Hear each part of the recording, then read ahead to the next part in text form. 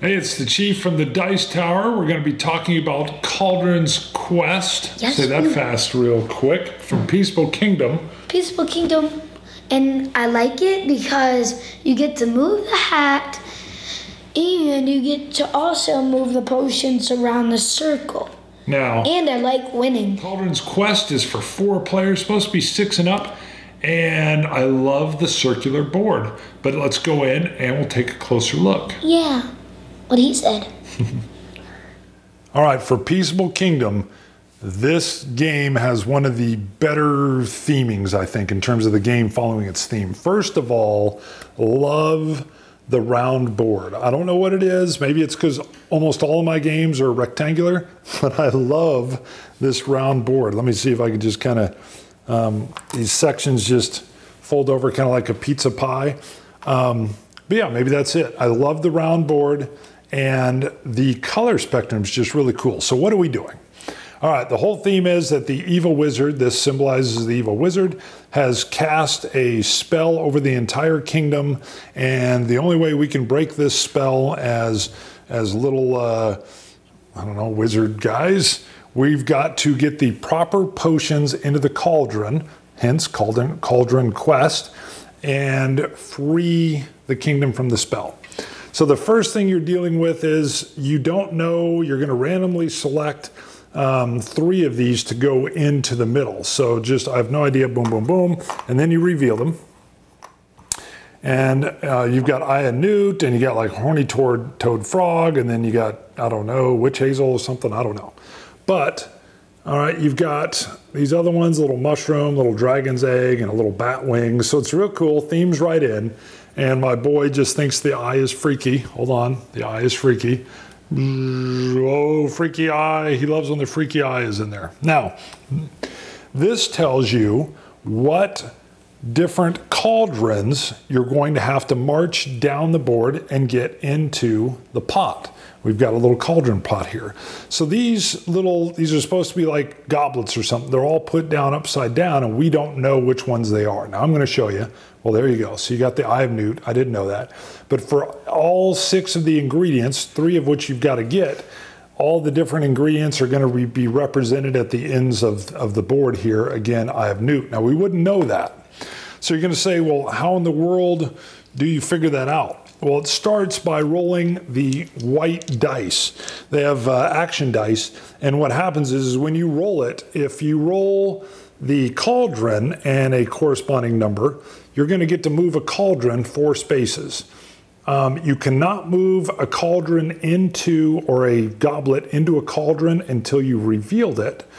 So I'm going to cover that in just 1 second, but just know that if I roll this little goblet and the number, I can choose any one of these. Hopefully I get some revealed, and I'm going to march them down. Now you're going to start marching them down blindly at first. If you were to get the wizard and a number, you will simply move the wizard around the ring. He moves around clockwise. And it's important because if you get one of these cauldrons on the ring and the wizard either stops on it or moves past it, that cauldron's going to move back up to start. So he's basically running around the ring and moving things back up. So you want to strategically kind of move these around. And when you're moving a cauldron, or a cup or a goblet, you can also move on the ring. And you're going to want to do that at times because there is a mechanism on here that is going to block off certain areas on the board. So if you get the same wizard's hat and a lightning bolt, you're going to go and pull randomly one of these hats. You're going to reveal it and you say, ooh, I've got an owl, and the owl is going to go here. And the wizard has now cast a spell on this row and nothing can move past the row down to the cauldron. So if I was moving this guy down, I'm not going to be able to move him there, and I'm going to have to decide to move along the ring and then hopefully get on an open path. So as the game goes and the wizard wins, if he can get all of these paths, so you start revealing the stuff, and these paths are going to get blocked off as you go, making it harder and harder to get your goblets down and into the cauldron. If all of these get blocked off, the wizard wins. So what happens if you get the lightning bolt and you get the cauldron? All right, very, very cool. This is where you get to pull out what's called the 3 magic dice. Now, first of all, these are kind of custom dice. They look kind of cool. They almost have like a smoke feel to them. I don't know. I like them. They endeared themselves to me. There's 3 things you can try to do with these cool smoke dice. The first one, and what you're going to probably be wanting to do early on, is what they call reveal the charm. These goblets are called charms. And if I roll and I get all evens, and it's kind of Yahtzee style, so I roll and say, okay, I've got 2 evens, I got another shot, boom, I got all my evens. I could have rolled one more time. I'm going to get to pick any one of these little goblets or these charms, and I'll be able to reveal it. And I go, well, okay, got a mushroom. Well, the mushroom is not one of the ingredients I need, so we're going to just ignore that. We won't be marching that down if I were to get the little goblet and that and a 4. I'm not moving it down. It's just staying there. Let's say I'd revealed this instead. I would have said, heck yeah, I a newt, baby. All right, now I'm going to be trying to move this thing down. All right, now let's say I had moved this down and I hadn't revealed it yet. It's not an ingredient I need, but I had it poised to enter. Now again, I don't need exact numbers, but I can't enter anything into the cauldron until it's revealed. So I go ahead and I reveal it and I go, oh my goodness, I don't even need this. It's the mushroom.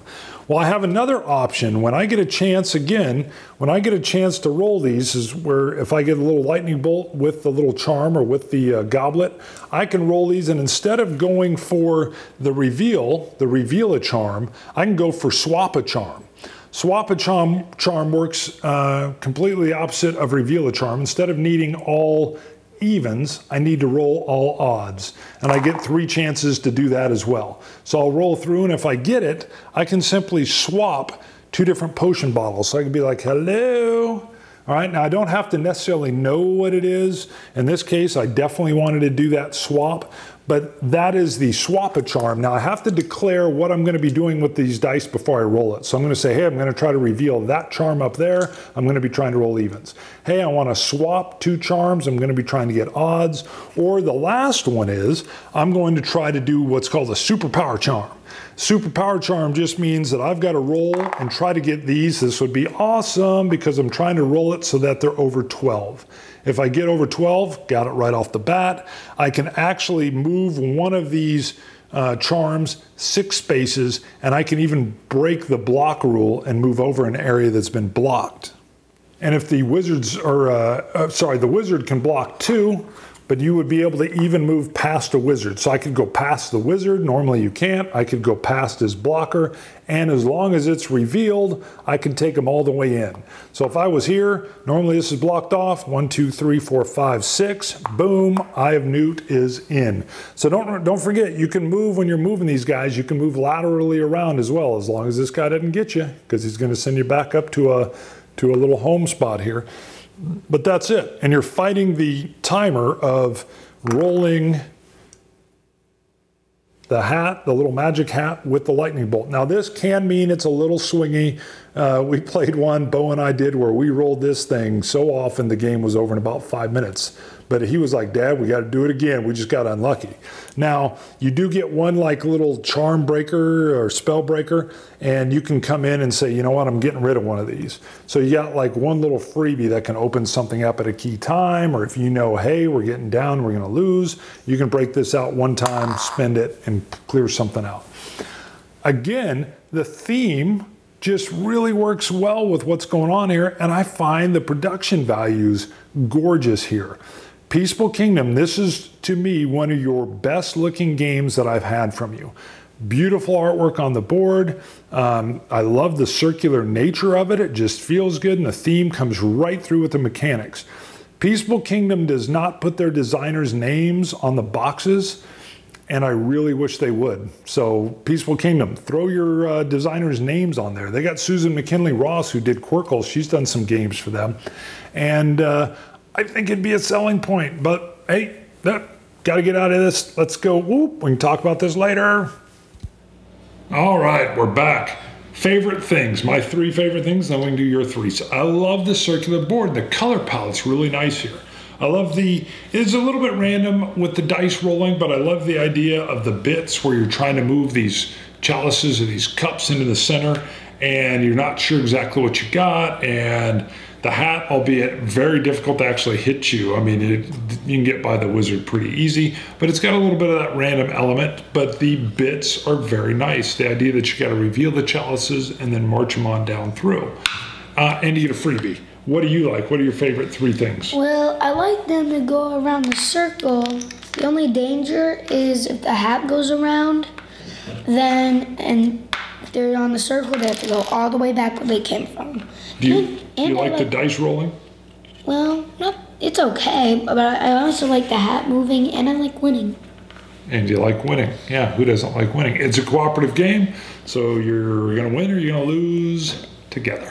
The only way to lose is to get all of these tokens turned over when they're on these, but they have to be matching. Correct. If they're not all covered and you have all of the ingredients together, you pick 3 ingredients, but if all the ingredients together, then you win. But me and him win a lot often. Now, what are you wearing on your head?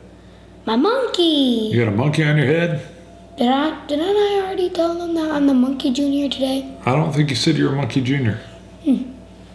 Well, I'll introduce myself the Monkey Junior instead of the Chief Junior. There you go. And I'm the Chief. Whoop, hey. See you guys later. Dice Tower. Bye-bye. Love ya. Well, I don't love you. Just, I like people playing this game. There you go. Well, I just like you a lot. See you guys. Bye. That was just embarrassing. Yeah, that's pretty good. You're like, I love you. That plays off good. Well, let's see the video. Whoa, Karina, be careful. It's whoa. Caught with my pinky. All right, can you put the hat on there, Bo? Thanks so much for watching the Dice Tower videos. Find more great videos and reviews, as well as our top-rated audio podcast at Dicetower.com. You can also find other great shows at Dicetowernetwork.com. I'm Eric Summerer, and you've been watching The Dice Tower. The Dice Tower is sponsored by Cool Stuff Inc., where you can find great games for great prices. Cool stuff in stock. Check them out at CoolStuffInc.com.